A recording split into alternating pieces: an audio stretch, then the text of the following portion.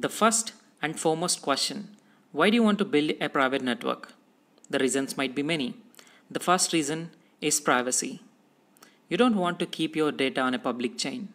You want to store the data on a private, secured place. That is one of the reasons enterprises build their private network. At the same time, they want to know who is accessing the network and handling the network, who is interacting with the network. Proof of work is not a preferred method of consensus model in a private network. So you don't want your nodes to perform some kind of a mathematical calculation and generate the blocks. And it won't work out in that way in an enterprise model or in a private network. Or you might be building a private network just to test your smart contracts or to develop smart contracts. Or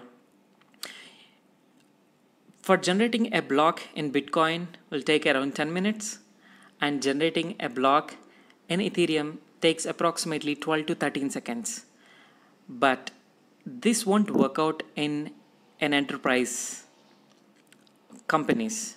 So they want to have a transaction at the earliest. They don't want to wait 10 minutes, or they don't want to wait even 12 seconds.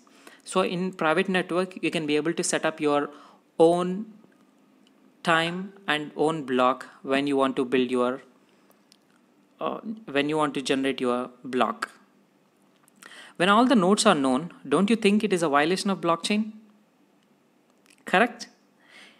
Here, when you are building a private network, the reason the person or nodes need not be from the same organization or from the same location.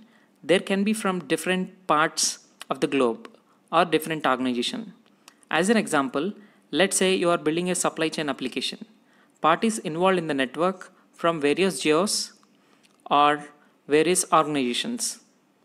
This is one of the best use cases for building a private blockchain network.